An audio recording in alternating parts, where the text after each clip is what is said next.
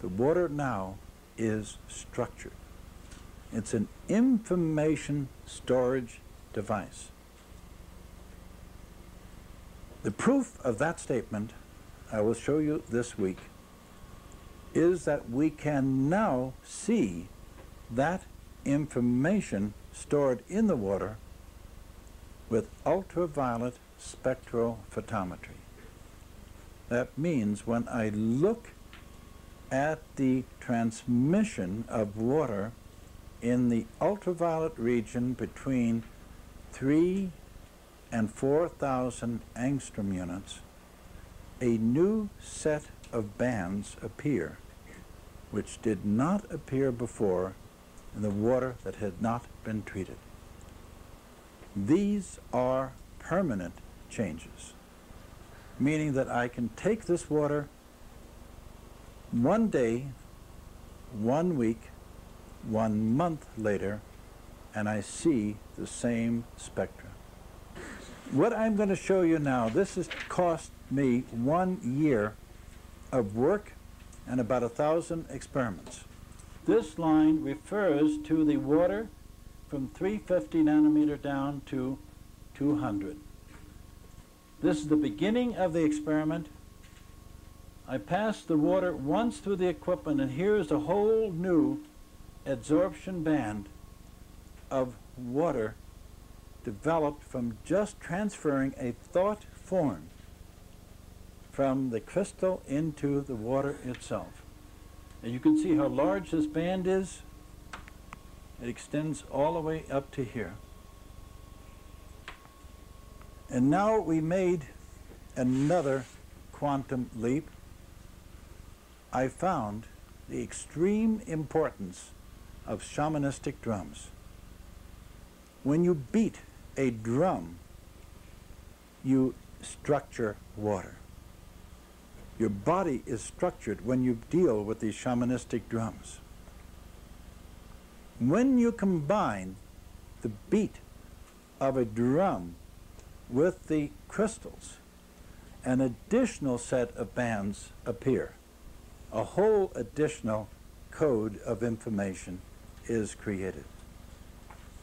Because the crystal is a transducer for these vibrations and drives it directly into the bloodstream.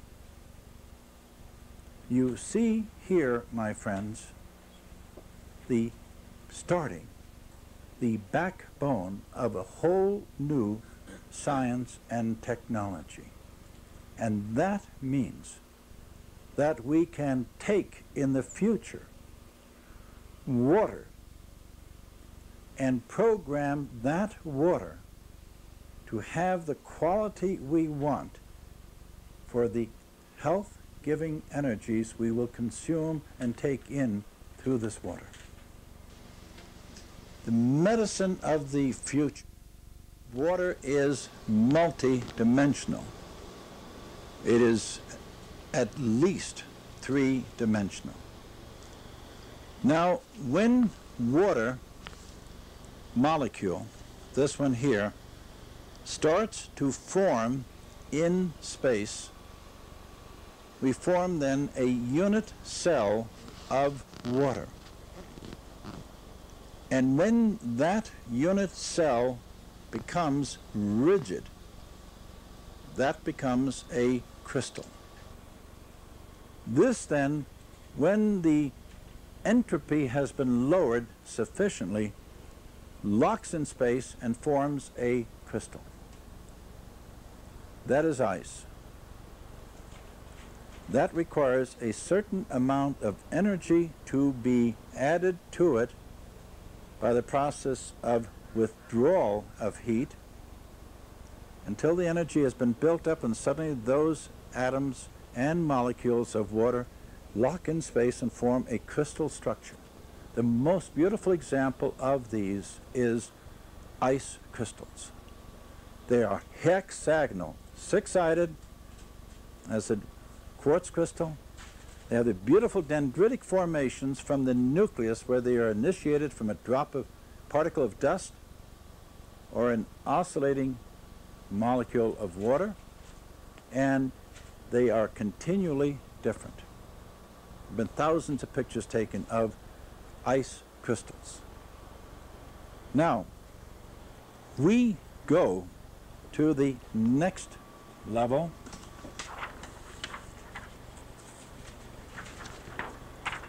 and look at water. We go back to here again. Here is what bulk water looks like. A series of unit cells of tetrahedron-shaped molecular form. This is called bulk water.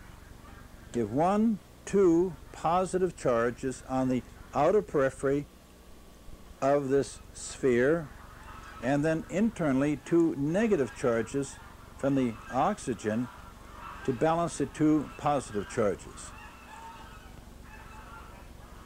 That means you have an exceedingly sensitive electronic molecule. The minutest of charge, positive or negative, will cause this molecule to twist, to lock, to form in space. Now, I told you a moment ago where I were to lower temperature.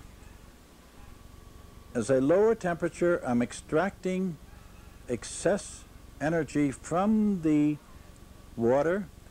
I come to a moment where these structures start to spin and link together in a pattern. And that pattern is a tetrahedron. And I'll show you the picture of what a tetrahedron looks like. And once that tetrahedron forms in space of this fluid water that is cooling, they start to bing, bing, bing, bing, bing. They fit together, they develop a consciousness, a memory, a knowing of what they were designed to do and to be. The remarkable thing is all of the crystallographic forms that we have in nature now, and there are 7 major classes, can be formed in water itself. I repeat this statement carefully to you.